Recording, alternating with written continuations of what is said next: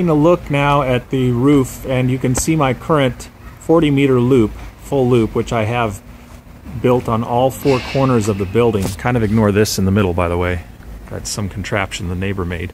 But the loop goes all the way around. You can see the wire going up there. And they're on 4-meter PVC plastic poles. And the loop comes back around and meets here. This is the feed point. This is what, about a third of the way from the north, so it'd be on the west corner roughly, or west side I mean. Fed with ladder line all the way down. Paper towel standoffs 1 foot away. Goes down here to a disconnect in case I have lightning or storms coming, and then goes back down the building. As long as I'm a foot up from the metal, the copper here, the copper cap, I've found that it doesn't mess up my SWR.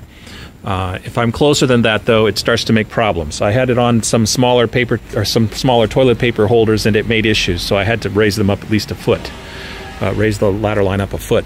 This disconnect is just a short distance here, close down, and I think it does make a little bit of a difference in my SWR, but it's not a lot and seems to do fine. Anyway, I disconnect that before rain, just to be safe.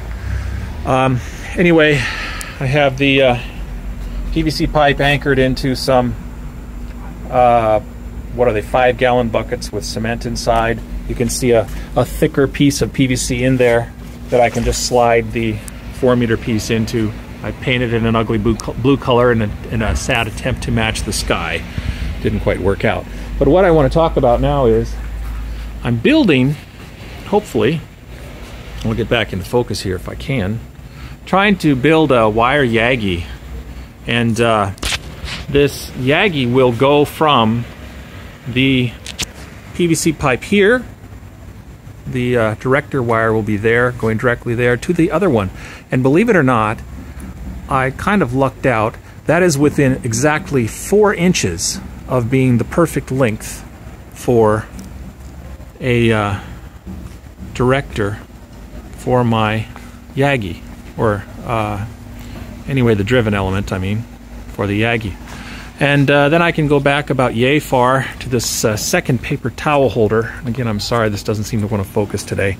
But this one here, about here, 3 centimeters in front of it, is where the reflector would be for a 2-element Yagi, according to the Yagi calculations online.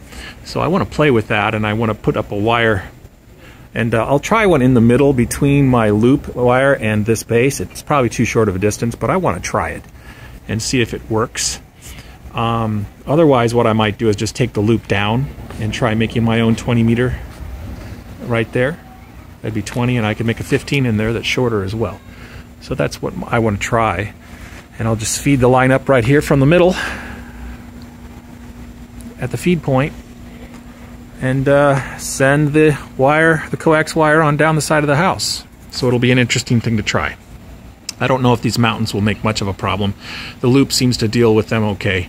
I still hear the United States. The US is in that direction right there. If you go over the poles properly, and then that way Japan over here towards Europe, and then towards the south. Anyway, that's my idea and my plan. There's a nice cell phone tower right in the way there, but I think it'll be fine.